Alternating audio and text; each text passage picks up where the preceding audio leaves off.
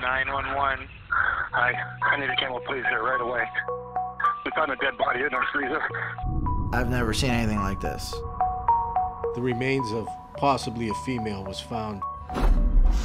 It was evil, demonic. The most horrific, barbaric conduct.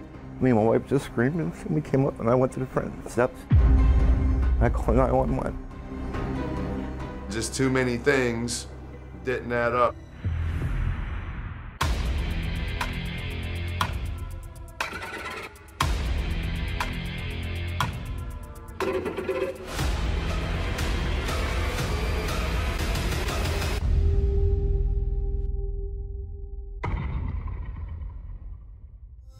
What's your name again? My name's Ken Essenbaugh. I'm standing right in front of my house. It's okay, sir. Calm down. Is it a male? Is it a female? I think it's a female. They were absolutely horrified. They just couldn't believe what they saw in that freezer. Me and my wife just screamed, and we came up, and I went to the front steps. I called 911. I jumped in my car and came straight to Camel. When I arrived, they took me to the back of the house, which was a doorway that led into the basement. And I knew at that point that it must be something serious. As soon as you walk into the basement, you could see the white freezer sitting on the ground with the garbage bag sitting next to it. The freezer was 3 foot by 3 foot, looked brand new, but it had like a strange latch that would be padlocked. At that point, Sergeant Manning spread the bag a little bit so I could see in it. As I turned and repositioned the way I was looking at it, I realized, oh, wow, that it is actually a foot. Detectives are trying to find out the mystery of who this body is in the freezer. They talk with the homeowners, Ken and Jill Essenbaugh, and they're told this haunting story. He said my electricity's off. Can I put my freezer in your basement? I said, yeah. All right, it's okay, sir. 28-year-old Shannon Graves was an up-and-coming hairstylist, full of dreams, until detectives found her dismembered body in a couple's freezer.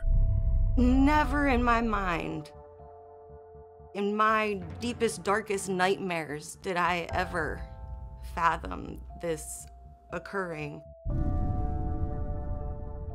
Investigators are, in the meantime, trying to track down this person who put the freezer in there named Anthony Gonzalez.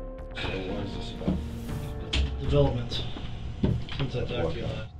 And they find out that Anthony Gonzalez is actually an alias. I know you go by Anthony, but for the purpose of this, we want to use your proper name. Anthony Gonzalez is actually Arturo Novoa. He's Shannon Graves' boyfriend. It's a shock to everyone. Did you, at any point, take a freezer to a house in Camel? I did not. So you didn't go to Kenny Eschenbaugh's house on Devitt with a freezer, with a padlock on it and put it in his basement? I did not. And he is actually sitting in our interview room with the keys to the padlock. Those are things we can demonstrate right there that you're lying to us. Now I have people that know you saying you brought a freezer to our house. When they opened it up, guess what they found? What did they find, sir? Why do you think you're here? The charge is abuse of a corpse. Excuse me? Abuse of a corpse. Are you being serious right now? I'm not fooling with you, man. So the question was for everyone, if this was the body of Shannon Graves, who was the woman who was spotted going into her apartment, driving her car? That woman was actually Katrina Layton, Arturo Novoa's new girlfriend. 34-year-old Katrina Layton was a single working mom raising 2 children, including an autistic son. At that time, there was a lot of pressure for us to go into that apartment. When we would go there, knock on the doors, the dog would bark, so we knew the dog was in there, but nobody would ever answer the door.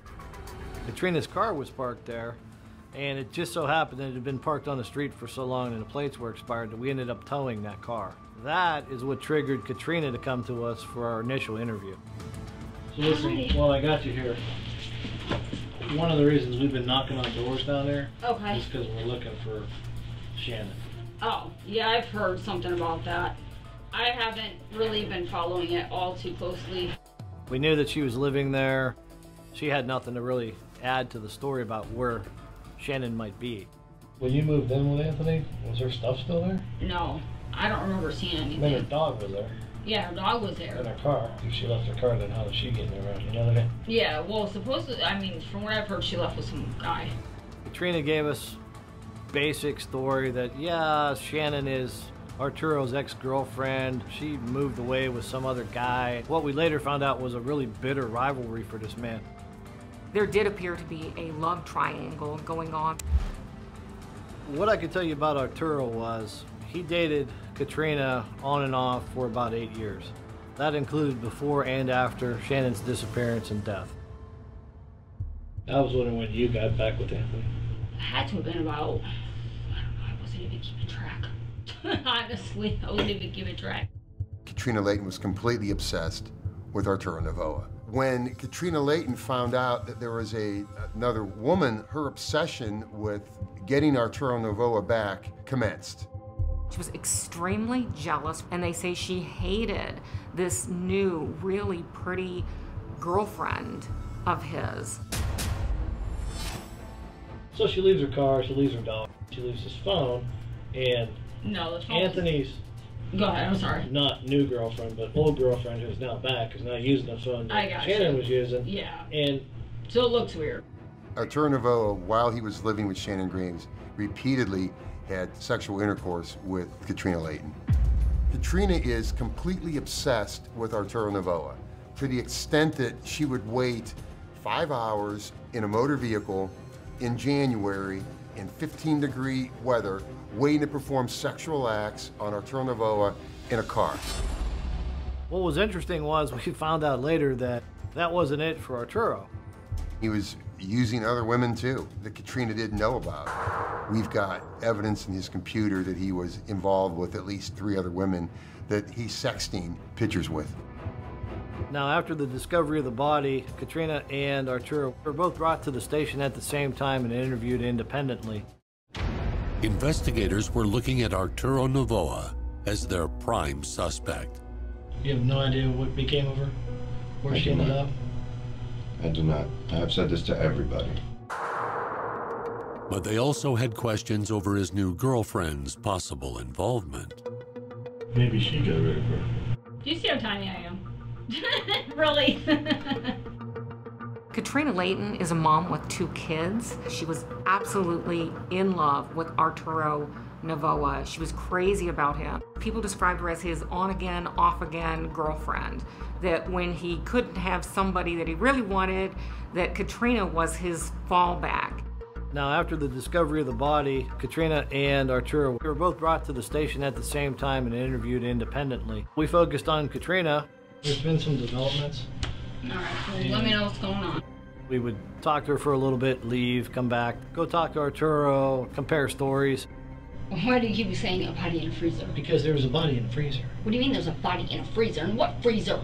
The freezer that you guys bought. You know, I told you about 10 times that the missing girl is dead in your freezer. I'm looking for some kind of reaction. Because you don't look shocked at all. Yeah. No, it's not that. I'm just trying to process everything. Then she starts revealing that yes, she bought the freezer. Let me ask you something. Forget all this. Did you kill her? Hell no. Were you there when she was killed? No. Okay. What? Well, sure looks like you did. No, what do you mean it looks like I did? She's in your freezer, the one you paid for. So it kind of looks like you killed her. She was banging your man. You hated her. And you are in possession of all her earthly goods. So it kind of looks like you killed her. Okay, it looks like I killed her.